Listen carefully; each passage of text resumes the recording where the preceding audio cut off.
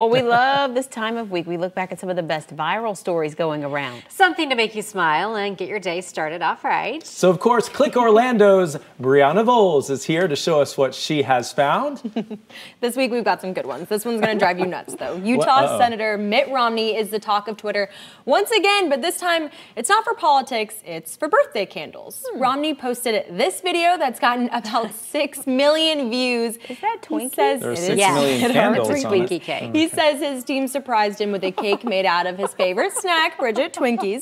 But then he proceeds to pick out each candle and blow them out one by one. Well, that's smart. That way he doesn't spit on the cake. Okay, people are going wild about this Then you can on eat Twitter. it. Some say it's, quote, distressing technique when it comes to blowing out candles. Do you want spit on your cake? Others say it's a much more sanitary way to do it. You know, I've never thought about that. Right. Think I've of never it. seen that before. I like he it. says he chose to do it because he had a cold and didn't want to spread his What a germs. nice guy. That's That is makes a lot more sense. So considerate. He didn't want to keep them all for himself. Maybe. He Well, may he have did eaten ask it. in the video, what are you guys going to eat? So I guess not. We'll say happy birthday, Mitt. All right. There's a new viral challenge on social media, and this is actually a great one. Usually we cringe and say, what are they doing now? But this one's called the Trash Tag Challenge.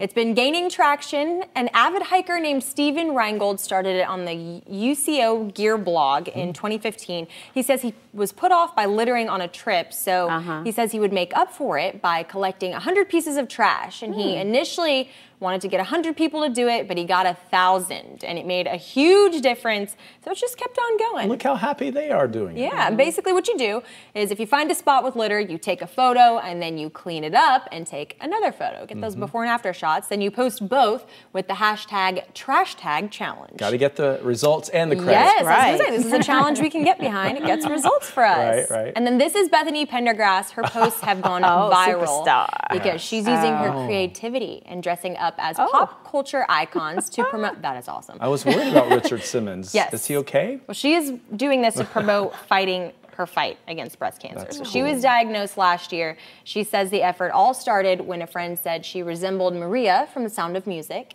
And Bethany then decided she was going to recreate pictures each week. She says she has no experience in art or costume design. You'd never know that.